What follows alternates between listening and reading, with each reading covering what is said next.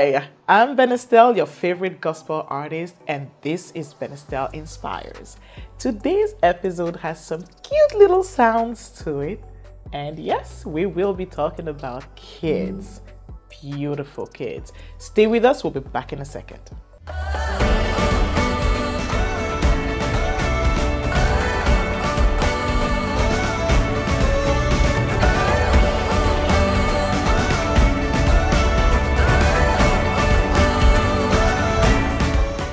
Well, I'm back, and today I have with me someone with a very, very big heart for kids by the name of Tim Gilyani.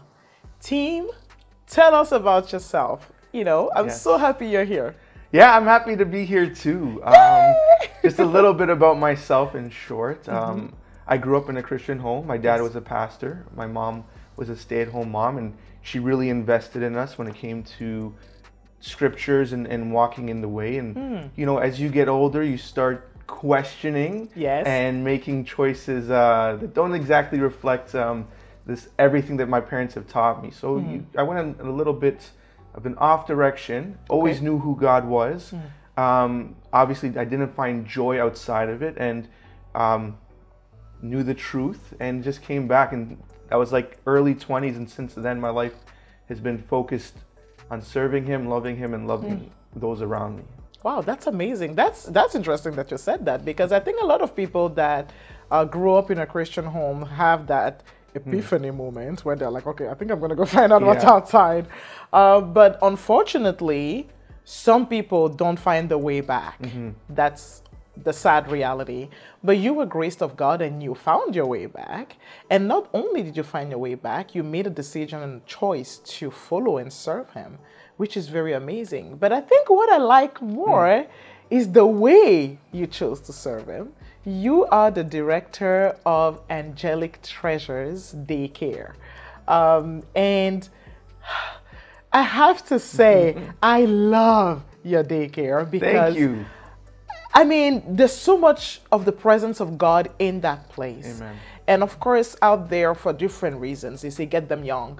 And I think this fits perfectly for that. So why did you go in the direction of a daycare? I mean, children can be, oh boy, why that way? Great question. Yeah.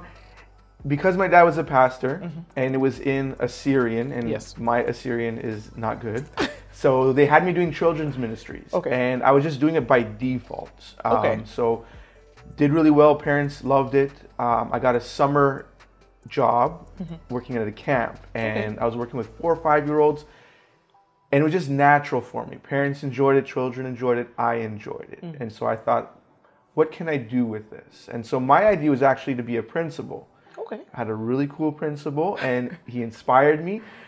Did 2 years of schooling, and God kind of said, I'm going to put you in a different direction.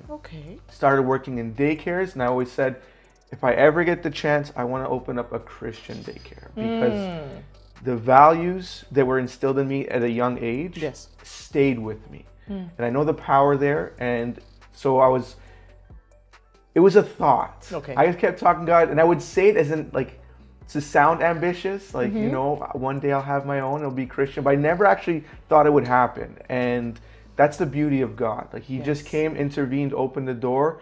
I'm in business with my brother. He is a man of God, and we help each other.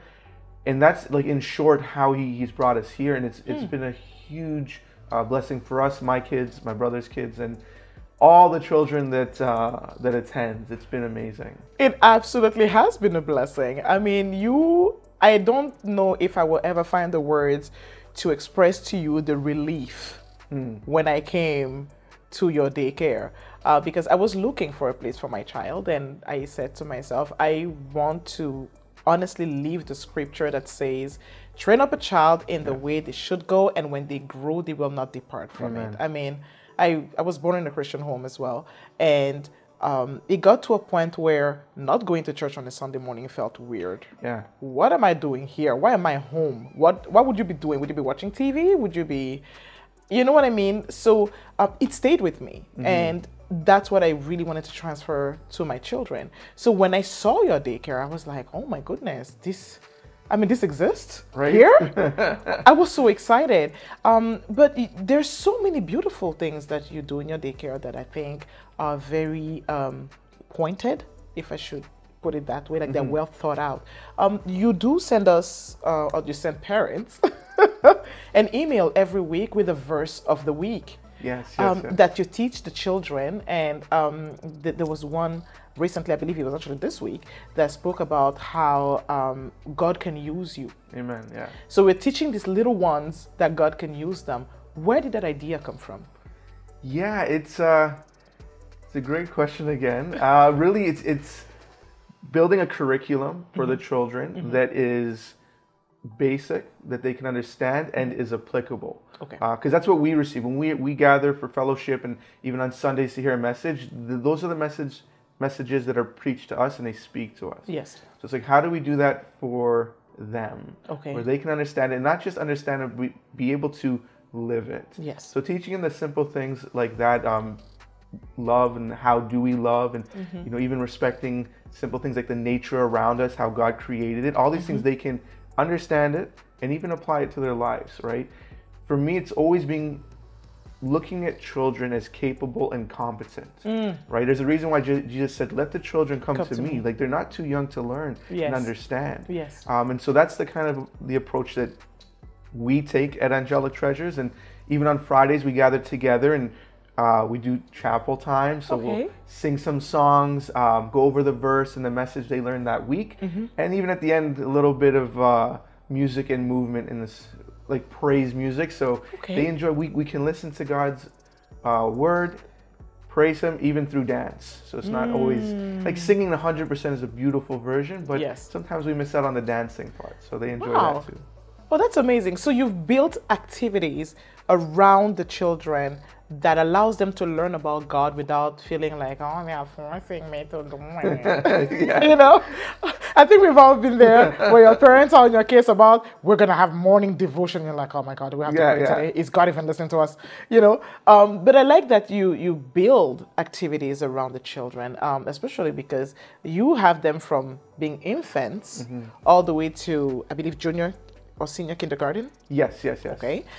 That's a big gap. That's a wide age range, and you have to, you know, keep them seated and keep them listening. I think there's something that made me laugh on the Thursday report that you sent to parents. I think that's amazing, by the way. Parents, you need to go to this daycare. This is the place to be. Peace of mind guaranteed. So the report comes about how they were practicing.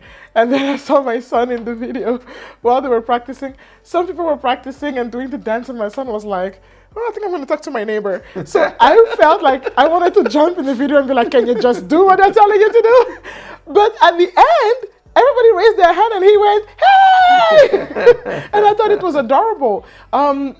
Do you find it difficult sometimes? For me, no. I hear people and I understand it when they say working with children, a lot of energy, a lot of emotion. But for me, I enjoy it. It's just like someone saying they love working with their hands. Yes. I understand it. That's not me. I enjoy the children. God has given me the patience. I've developed more over the years. And so I don't get bothered with when it comes to any situation with children. And that even helps with my relationships outside of the daycare and children, where I'm more patient, more calm, more relaxed. And that has blessed my relationships as well. Amazing. So what has it done to your relationship to God? And the reason I'm asking that question is because, you know, daycares have all sorts of kids. You have kids from different backgrounds, different homes. You have kids that have siblings, so they pick up big brother or big sister's bad habits, and then they fight over things. And then you have kids that have no siblings, so it's a little easier to get through to them because, well, you're the only sibling, nobody's influencing you. Or you get the opposite. I'm the only sibling, I'm spoiled, I do whatever I like. So how do you deal with all these personalities in small formats? You know, kids can have a mind of their own. Oh, big time, big time. For me, it's just understanding the uniqueness of every child. You can't have cookie cutter type solutions. It doesn't work. 'Cause just like you said, children are very unique, even with their family dynamic, with their personalities. So the biggest thing is actually learning about the child. if they're exhibiting a behavior, the question is, okay, why is that, right? And not labeling the child with the behavior. And that helps us learn and grow, because the idea is to help them to grow in the right direction. Yes. We as adults, we have God's word we can turn to and we can read, and really helps direct us. And I learned a lot about who God is by interacting with kids. I'm like, I see how much you put up with, right? And yet you still love us. You still love us, you still care for us, and you still want what is best for us. Yes. So I always try to put that at the forefront of my mind. So what would God want? How, even like, GOtv Ch, what would Jesus do? That's what I think about a lot. Okay, if Jesus was actually running this daycare, how would he respond? How would he interact? How would he lead? And that's actually one of my number one prayers, is how can I be Christ-like today, right? And that every day, Father, I just want to honor you while I'm here. I want to make sure that it's going the way you want it to go. Wow. What just came through my mind is that must be some heavy-duty pressure, because, well, there's an expectation of yourself that you want to be Christ-like for these children, and you want them to see God in the things you do, but also kind of from the parents. Because, I mean, from a parent perspective, you're thinking, oh, I'm sending my child to a Christian daycare. I'm expecting some Christian reflections on those children. Do you happen to have moments, even during your day, where maybe a child is not going the way you want it, and you're like, oh my goodness, today? Do you have chats with God? Like those, those spontaneous moments where God is like, nah, you better not do that. Do you have those? Yeah, it's continual conversations with him throughout the day, definitely. That helps me stay grounded. That helps me keep my mind in the right direction. Because you're right, situations come up, problems arise, and I find if I just focus on the problem or on the solution on my own, I get overwhelmed. So just having the conversation with him throughout the day keeps him at the center. So that it doesn't matter what arises, it's God, I need your guidance, I need your help, I need your blessing. Even if it's, a child exhibiting negative behavior, like even hitting is, it's, it breaks your heart, kids, right? And it breaks your heart to see. It's like, why did you do that? But it's taking a step back and correcting the behavior at the same time, showing them the love, right? And that, I think, children understand that so much. Just like with us, when we do something wrong, we understand he loves us, we understand there is correction, but knowing that his love doesn't change because I made a choice. And when the children see that, it helps them go in the right direction. Amazing. And I was actually going to ask about that. If you had a child that was both ways, when kids do great things, we commend them. You want to boost their confidence. But then sometimes they do something not so great and you want to correct it. In an environment where you have so many children, and sometimes they don't listen. Kids have a very interesting way of exhibiting funny behaviors. I've seen kids that if they're embarrassed about what they did, they throw a tantrum. So it's not that they want to be a bad kid. It's more like they're trying to kind of mask that emotion of, I'm not the bad kid of the day. How do you deal with that? Have you had situations where you had to sit with a child, for example, and say, Jesus would have done this or that? Do you have moments like that with the children? Yes. So let's say a child's in the class and being very disruptive. I will have one-on-ones with them. It's a little bit different because I'm outside the class and they know I'm, I guess you'd say, the boss, so they listen a little bit better. But yeah, I'll have those one-on-ones and definitely bringing it back to Jesus, and helping them understand, like, when I do this, my actions, it hurts them, right? So how would I feel if it happened to me? What would I want, right? And going back to what Jesus says is, it doesn't say don't do to others what you don't want done to yourself. It's take action, do unto others, and they can understand that. So explaining to them, what would you like done for yourself? Okay, well, why don't you do that? Because you can, and teaching them, you can be a role model. So if you're doing it, they can learn, and then it creates such a beautiful environment. And they will grasp the main concepts of that. They 100% will. And then when they understand, okay, I have an impact, I can make a change, you usually see the change in their behavior. It takes time. I was about to say. It's not overnight. It's not overnight, but the must be some distance. Oh, but that's very beautiful. Yeah. And I think that's particularly special because, you know, throughout the Bible, we see that God has a special place for children.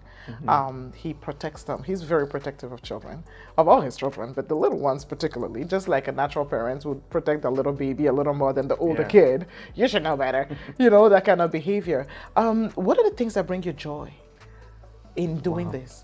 Yeah, that's a really good question. I think the joy comes from knowing this is where he wants me to be, knowing the impact it has. Because we have families that aren't Christian as well, but they want to stay away from a lot of what I would say is the evil that's being taught at such a young age. And that opens the door to even a bigger ministry. So it's not just ministering to those that have a heart for God and want their children to be raised in that. It's now I get to talk to people with different beliefs, different religions, and he's bringing them to my door. Because my prayer used to be, Father, like, I pray for opportunities to speak truth. That's been one of my big prayers growing up. And sometimes I question, like, God, I'm not meeting new people, like I'm trying, and now it's like it's at my door.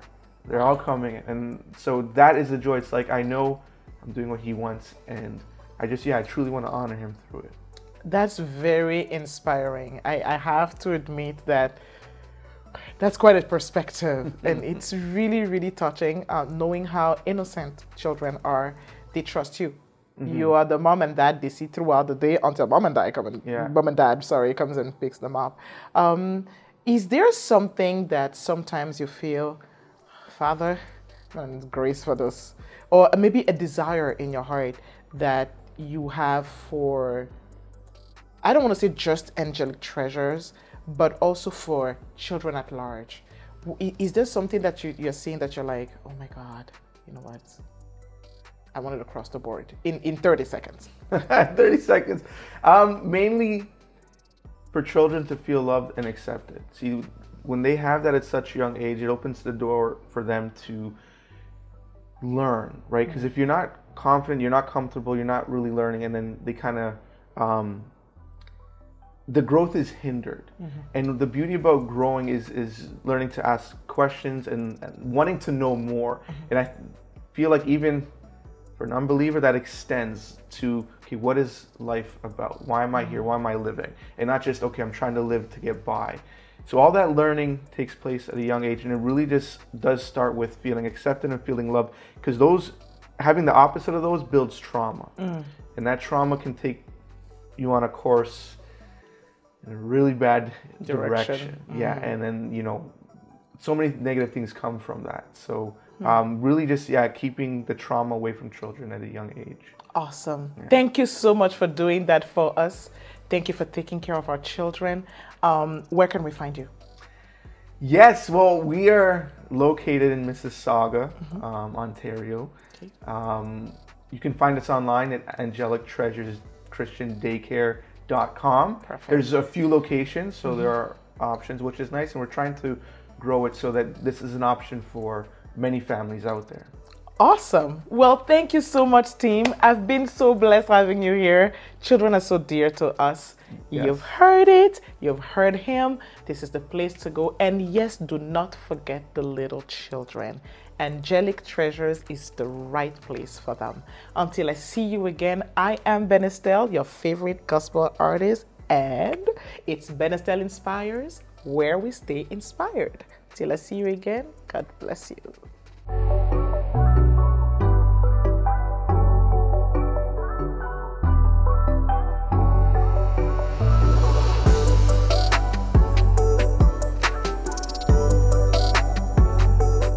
Thank you for watching today's episode of Benestelle Inspires.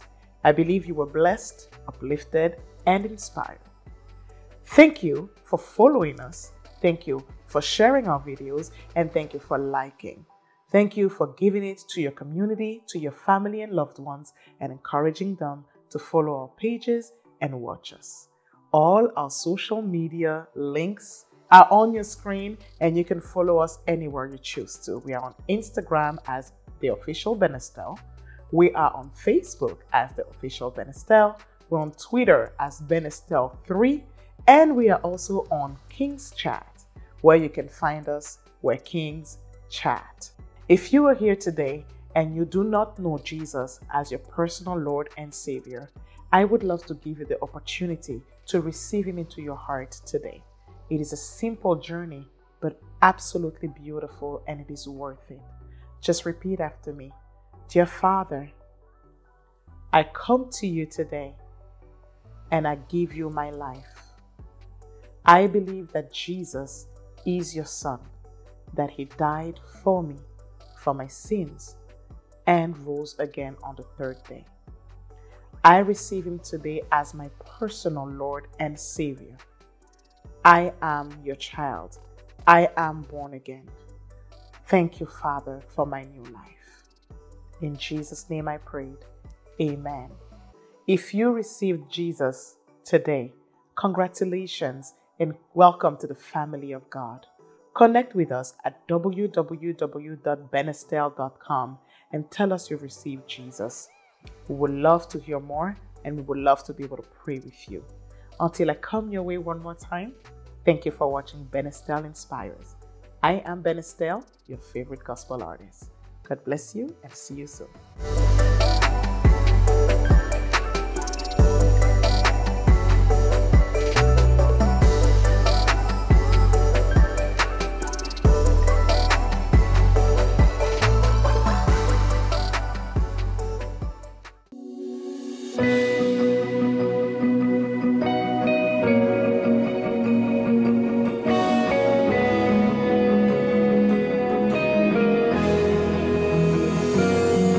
I believe in your word. I believe what you've spoken. I believe in your power. I believe with all my heart. I believe that you are what you say that you are. Lord, I believe.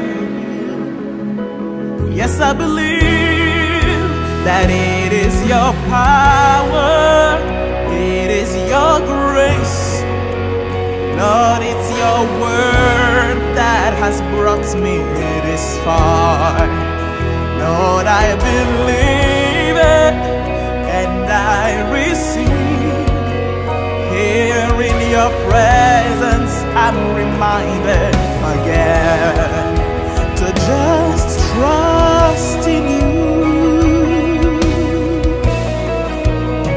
Just trust in you.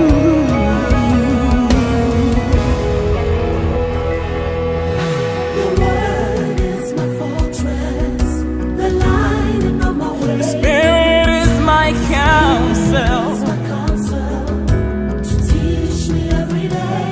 oh, your power has no limits.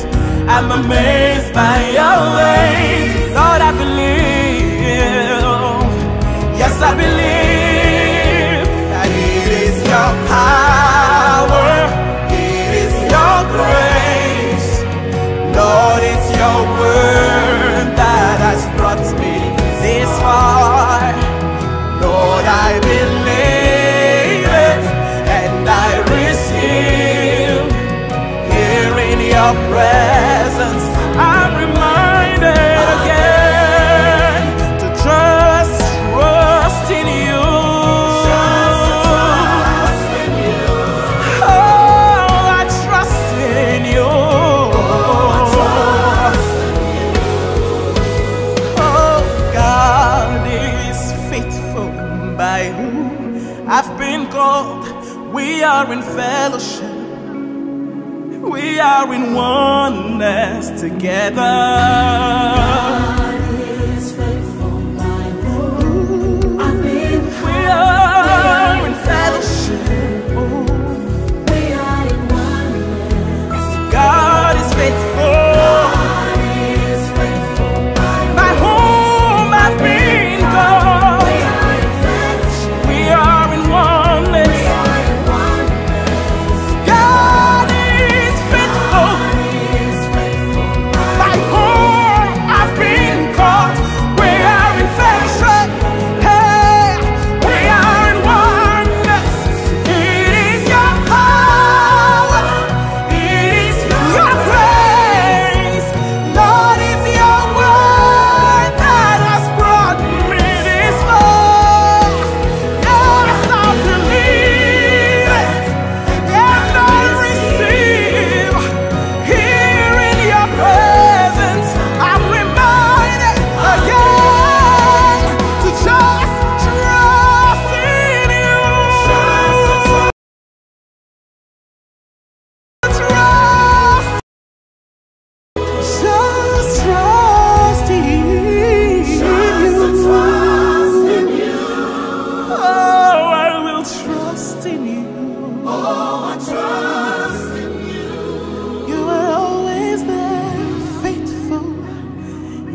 never change your mind about me. Oh, I will trust in you.